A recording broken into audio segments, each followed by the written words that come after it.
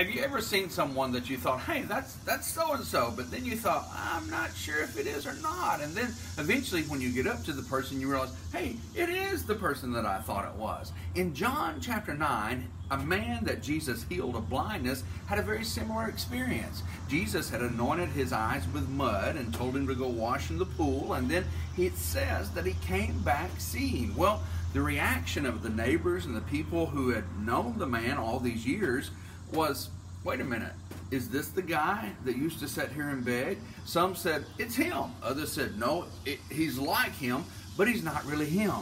The man finally has to say, I am him. I'm the one. I'm the guy who sat here blind and begged all these years. After all, there was no surgeries or medications or transplants available at that day and time. So when someone was born, particularly with this kind of disease, they were unable to be healed, and no one would have ever thought he was who that he really was. And the text tells us that after he did what Jesus told him to do, he came back seeing. I think that helps explain a little bit, if we see some more details there, of why all these people were talking about who is he, and it's him, it's not him, because I think not only he came back seeing, he also came back talking.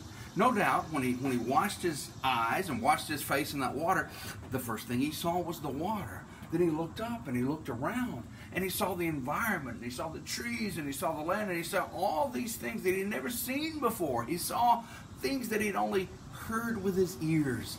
He heard the voices of the people.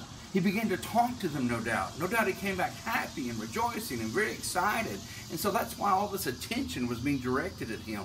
And so finally somebody said, What happened? How is it that you now have your sight restored? And he tells them, a man named Jesus anointed my eyes with the clay, told me to go wash in the pool, and my sight was restored. He very simply sums it up by saying, I went, I washed, I received my sight. May I draw a parallel to something else Jesus said in Mark chapter 16? Jesus said, whosoever believes and is baptized shall be saved. This man said, I went, I washed, I received my sight. If we take the same application and the same faith of this man and apply it to what Jesus said in Mark 16, we can say, I believed, I was baptized, and I received my salvation. Let's always take Jesus at his word.